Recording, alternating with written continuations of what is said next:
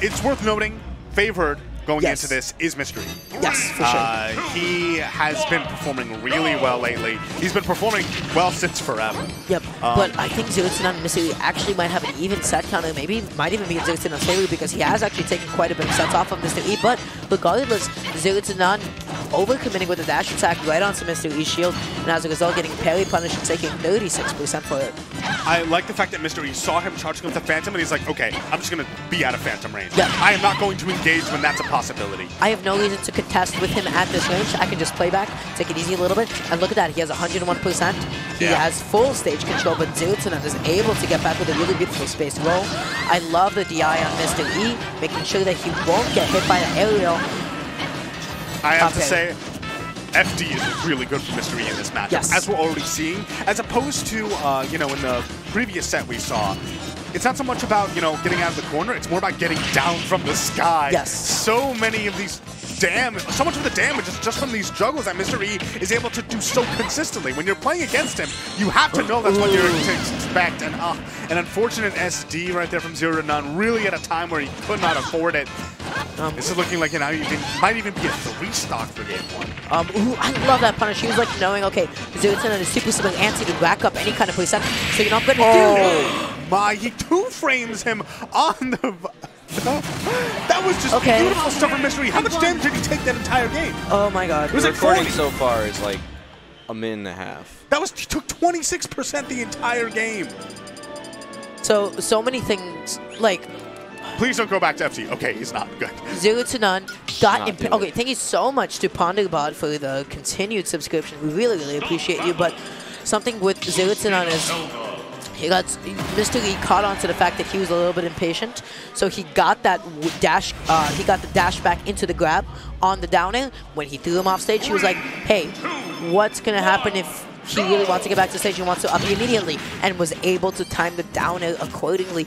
But going into game 2, now one thing that did kind of work well for ZeroTwoNone, at least at the beginning of that game, was he started using the half-charged Phantom as a pseudo-disjoint. You know, like just throw it out there. Because if you have it half-charged, it comes out pretty quickly, decent range, to the point where you can probably challenge a Lucina coming at you.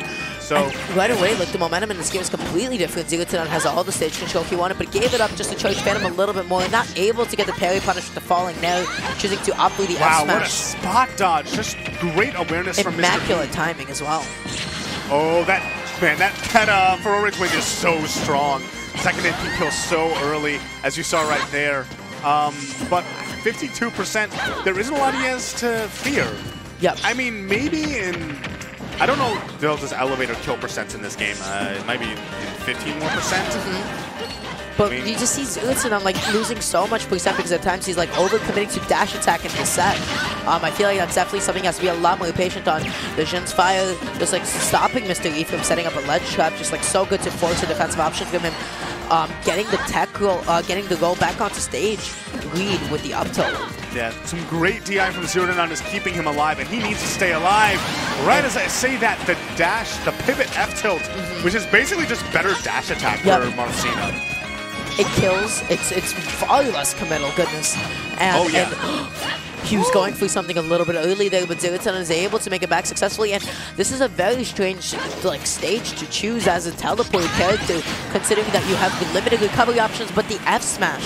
So people complained about the stage because if you up B at a certain place, you'll just die. If you up B and under the lip, you will bounce off of it. But it's the sort of thing where players who play, you know, the people who made teleport characters over time just got better at it. I see Palu's counterpick to this stage now.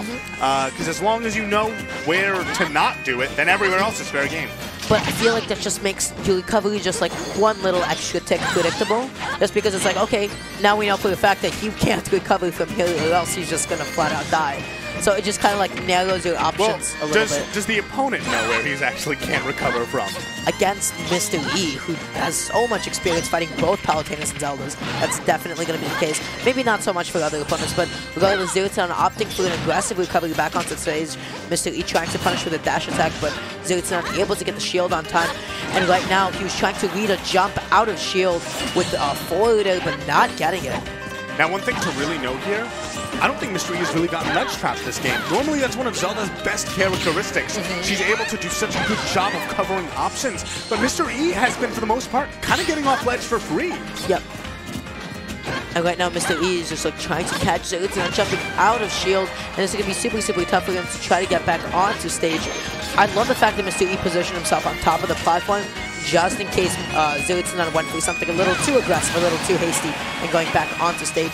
But that, I believe, was the... How did he close out the stock? That was just good patience. Yep. I think he went for a whipped grab, and he punished with the back air. Mr. E in a, once again, commanding position. Maybe not as commanding as game one, considering he's taken more than 29%, but 110 on ZeroTwoNone's last stock here. It's looking like he's going to clean this out. But just still getting the regular back air. Wow. The game one was extraordinarily convincing. In game two, yeah, you know, ZeroTwoNone was definitely doing super, super well in the first half, but he lost his stock to, goodness, I can't even remember how he lost the stock stock two. Stock two was the back air at Stock ledge. two Two was of the those back air. stocks were back air at ledge.